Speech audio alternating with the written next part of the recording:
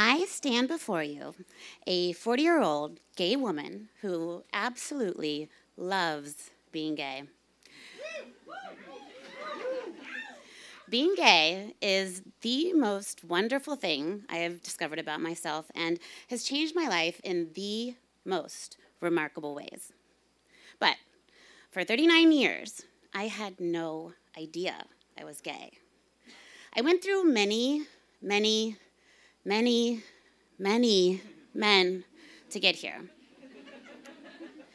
I learned from an early age that having a husband was the pinnacle of success, and I wanted success more than anything. I wanted to be extraordinary. This drive turned me into a performer at a young age, and by the time I was 18, I lost touch with myself entirely. Thanks to generational trauma, I needed to prove my worth.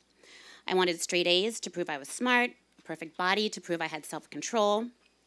When I went to an expensive private university full of privileged white kids, I wanted to be perceived as wealthy, so I hid my middle-class upbringing, convincing everyone I was a first-class snob by becoming an expert in all things luxury.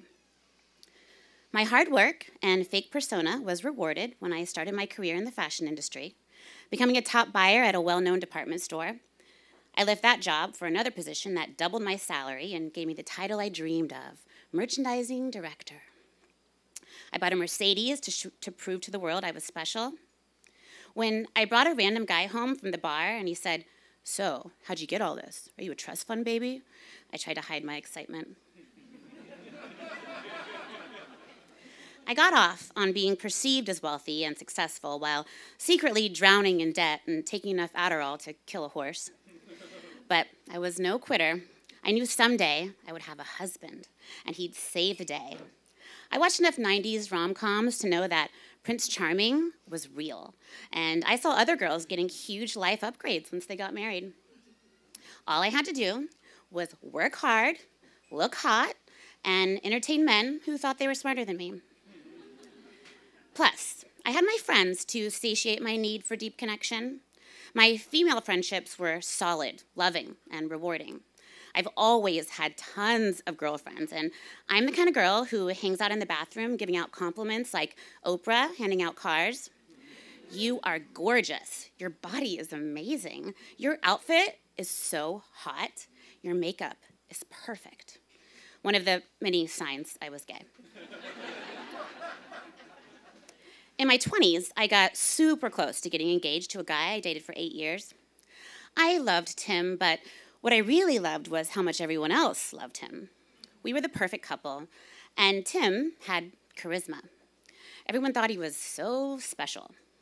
I didn't really see what they saw in him, but having a boyfriend who other people thought was special meant I was special, and that was reason enough for me.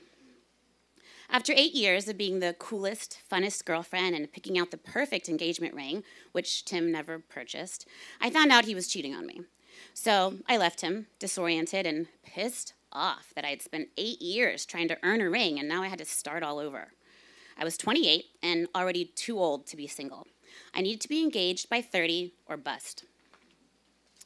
Living in Dallas, in the middle of the Bible Belt, put the husband requirement in my face on a daily basis. I also had my Nana checking in on my marital status often, too often.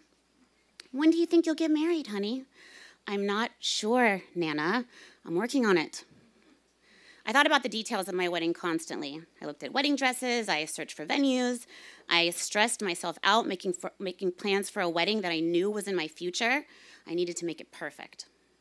Meanwhile, I was the Samantha of my friend group. I looked at men like little achievements, getting me closer to what I wanted most.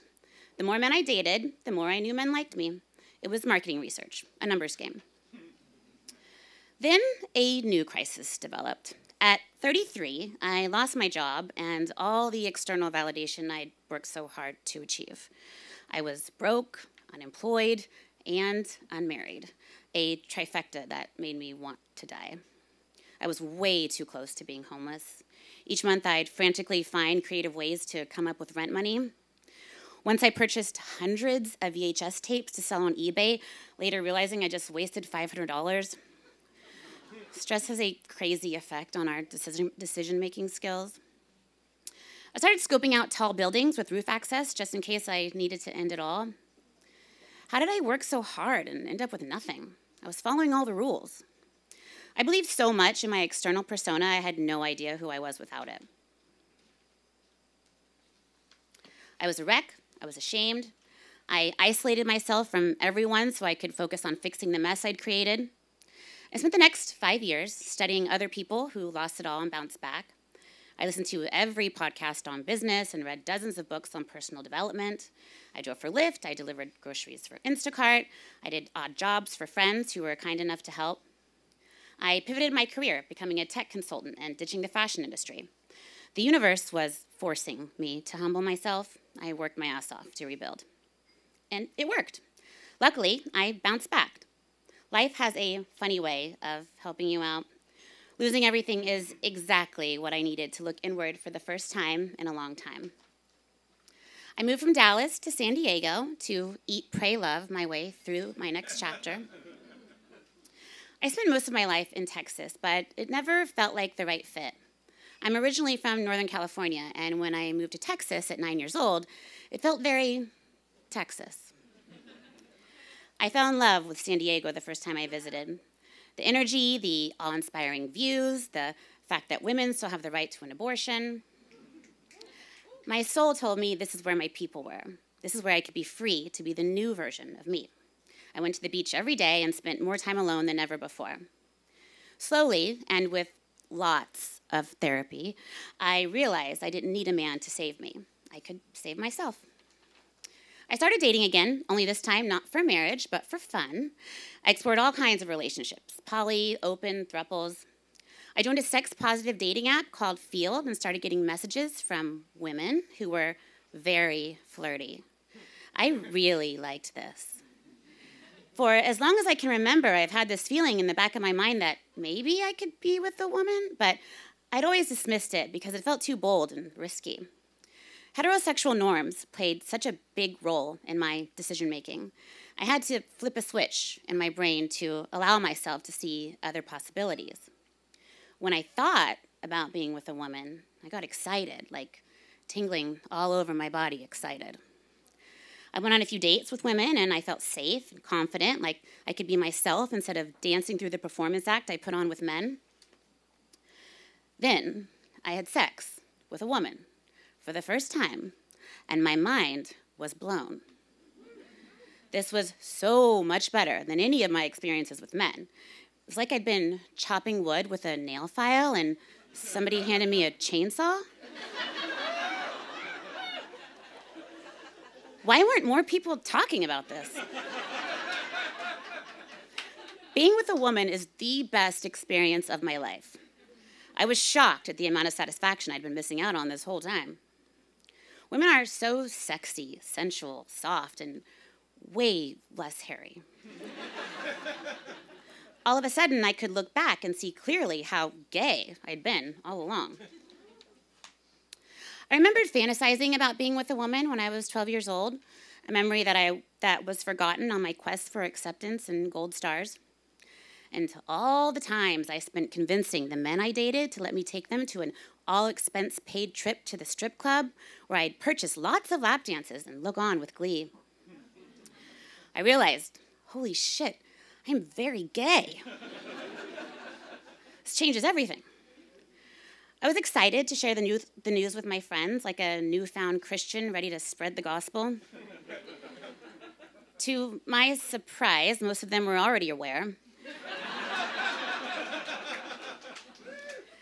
Oh, yeah, Amber, I knew you were gay. Why didn't you tell me? To be fair, I probably wouldn't have listened and likely would have been offended, another sign I was gay. This discovery was my rebirth. I had uncovered something that would change how I lived and loved for the rest of my life. I felt more empowered than ever. I realized that what was holding me back in my relationships was the scarcity mindset I had around marriage and the palpable desperation that I carried on every date with a man. And of course, the fact that I never really liked being with men in the first place. Surely they noticed any time a pretty girl came around and I was ready to drown her in compliments and attention. I was insecure around men because my actions didn't align with my soul. It's like my body was screaming at me, trying to tell me I was on the wrong path. All this time, I've been trying to fit a square peg into a very gay hole. No wonder I was so uncomfortable. It's a gift to uncover something so key to your identity, especially later in life.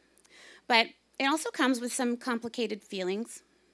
I went from considering myself an expert in heterosexuality to feeling like an adolescent who had just discovered her first orgasm, or like a 12-year-old who just saw their first pair of boobs. There's a lot of excitement and a lot of just trying to act like I know what I'm doing. Admittedly, I still want the gold stars, and I am sorely disappointed that I will never be a gold star lesbian. I'm excited when I find out a woman I admire is gay. I love learning about the culture and hearing stories about other people with similar experiences. I love the new relationships I'm building with other badass lesbians, one of which happens to be my incredible girlfriend, who is the most smart, sexy, gorgeous, wonderful person on the planet. I found my people, just as I'd hoped. Compulsory heterosexuality is real, and I had no idea it existed until I went through enough challenge and loss to force me to look inward. The desperation of having someone choose me has been replaced with my decision to choose myself. Of course, moving across the country and discovering I'm gay doesn't mean I'm cured of my perfectionism. It's not all rainbows and unicorns. Well, actually, there are a lot more rainbows. Thank you. Thank you, Amber Liggon. And just